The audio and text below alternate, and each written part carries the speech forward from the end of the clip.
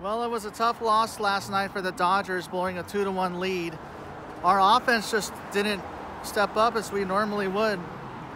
I mean, normally we would have Betts and Seager and Turner at the top of our lineup.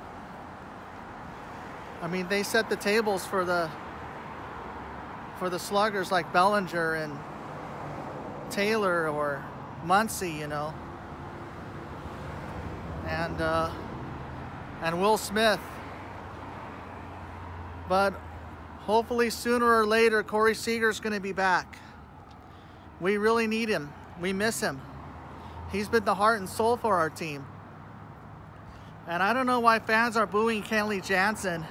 I mean, it's okay to boo the Giants when they score, when they make defensive plays, you know.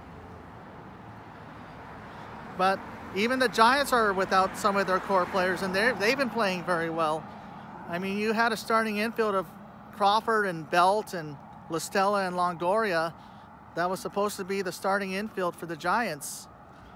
And they still find ways to win without him. We're not. And the Angels, are, of course, are without Rendon and Trout and Upton. I mean, Shohei Ohtani can't really do it all by himself, and the Angels don't really have any pitching. The Dodgers are shorthanded on pitching. That's how it is sometimes. And that's how life is in baseball.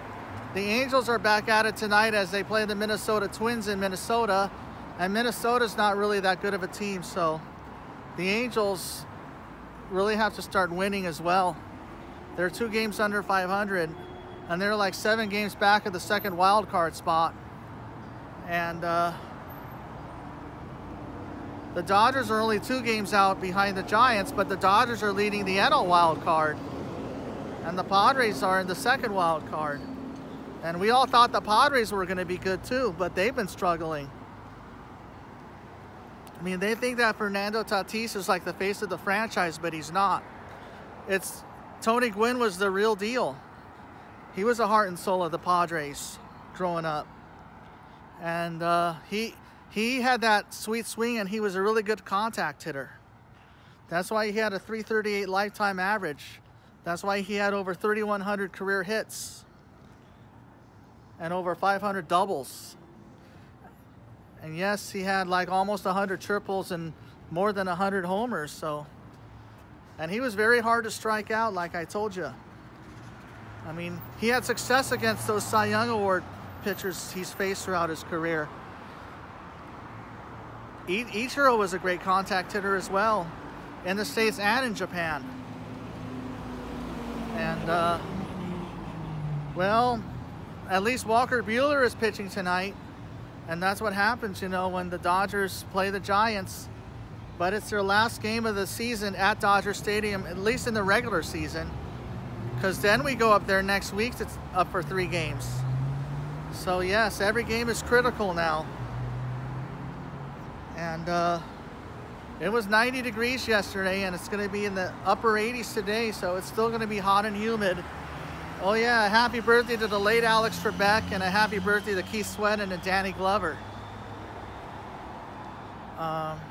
So yes, it's a must-win for sure tonight. But yes, the Giants unfortunately are still going to be in first place, but only by 1 game or 3 games. But yes, missing Corey Seager was a huge blow. Yeah, Justin Turner, of course, being hit by that pitch, had a leg contusion. And Mookie Betts is still out dealing with an irritated hip. So yes, hopefully this year we will have Betts, Seager, and Turner at the top of the order, so we can get them on base for Max Muncy and Will Smith and Cody Bellinger. That's the only way the Dodgers are really going to catch fire, is if Mookie Betts will get a leadoff double, Corey Seager will triple him home, and Justin Turner will hit it out. That's how you set the tables for your sluggers. Meanwhile, I hope you have a good rest of your day. And let's go Dodgers. It's a must win. And let's go Angels as well. And the Padres are in Miami. Amen.